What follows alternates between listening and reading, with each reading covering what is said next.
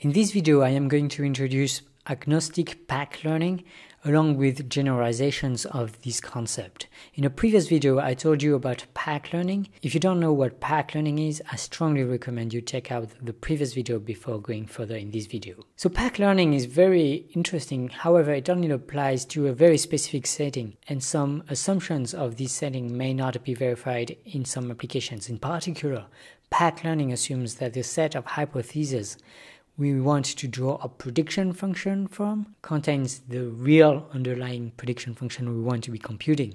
Evidently, this condition is easily satisfied if we consider all prediction functions or hypotheses we should consider. However, in addition to the minor computation time trouble that this raises, doing so would not be a good idea because of overfitting.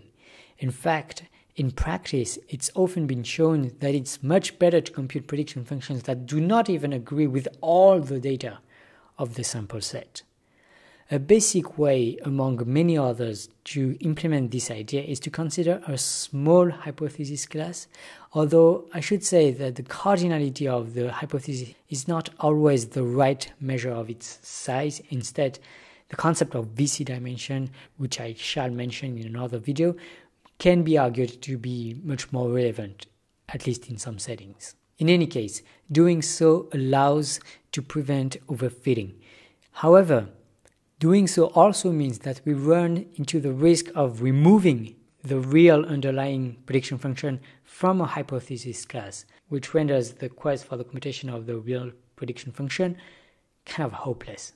In particular, if f is not in the hypothesis class, then the machine learning algorithm is clearly not PAC-learnable. What this is really saying is that PAC-learnability is not a relevant concept in most settings in practice. However, we can define a variant of it that will allow to still prove meaningful statements about machine learning a prediction function that is not in the hypothesis class. Namely, we say that a machine learning problem is agnostic PAC-learnable if there is a machine learning algorithm such that for any prediction function f, which we might still want to restrict to some function space, but not necessarily the hypothesis class. It may be outside the hypothesis class. If we consider any such prediction function, any probability distribution d, any epsilon delta positive, and any sample size n larger than some polynomial in epsilon and delta, with probability at least 1 minus delta on samples Sn of size n, with data drawn IID from D, the prediction function computed with our machine learning algorithm and the sample set Sn does not make many more mispredictions than the best hypothesis of our hypothesis class would. In essence, the machine learning algorithm with high probability picks a hypothesis that's nearly as good as the best available hypothesis. Now, following the spirit of the original PAC-learning concept, we have measured here the quality of a hypothesis by how often it makes correct prediction.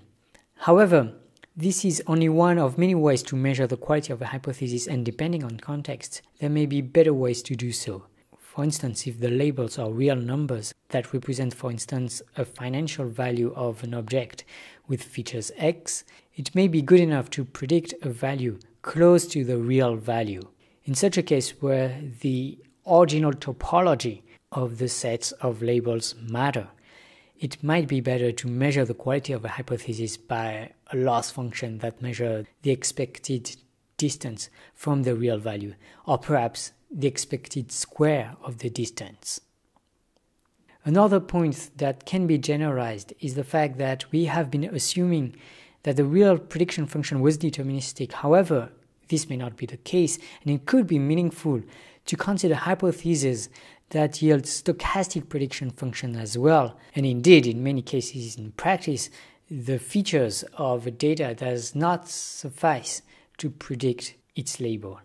In such a case, it may be better to judge the quality of a hypothesis using some kind of probability distance, like the KL divergence, which is not really a distance, but it's very good to measure the idea of the proximity between two probability measures, or if we also care about the topology and the metric of the sets of labels, we might prefer to use the Kantorovich-Wasserstein metric. If you have no idea of what these are, stay tuned. I will hopefully eventually tackle these on OneData.